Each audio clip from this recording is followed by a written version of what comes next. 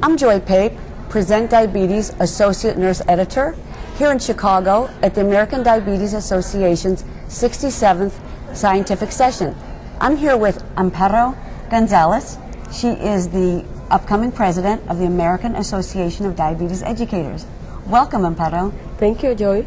So what are you finding this conference? This is a very interesting conference. It's the biggest conference in the world. I think they have about 17,000 plus attendees. So we're very excited. It has been the place to meet with other educators, with other scientists.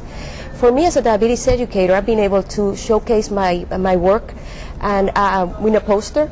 And I had great traffic, a lot of people commenting, sharing. It's been excellent. So what was the poster about? I am testing the efficacy of a program for Latinos, a diabetes program for Latinos. So I'm presenting my data.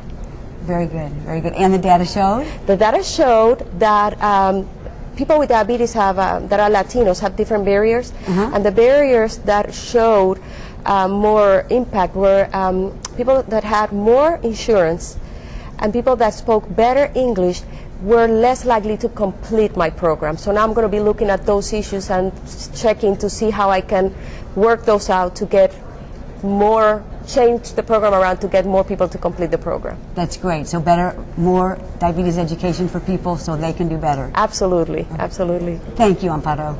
Muchas gracias.